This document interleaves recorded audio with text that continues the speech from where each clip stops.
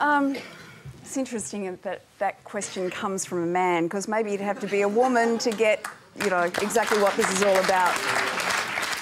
And right now, I look at our federal parliament and I see one woman in our federal cabinet and 19 men, and if that alone isn't enough to tell you that women are not being selected on merit, because there are a lot of very talented women in the coalition who didn't get a look in. Tony Abbott said there's a lot of them knocking on the door.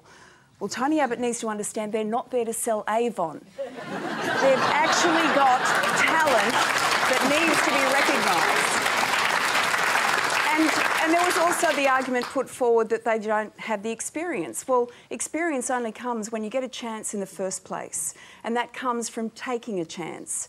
And obviously for members of the coalition, they see it as a big risk, but there are very talented women in the coalition who really should get an opportunity. And the great pity about that 1:19 ratio is, for the first time, this country had a female foreign minister, and that was completely overlooked in Julie Bishop achieving that situation. Sorry, you want to speak?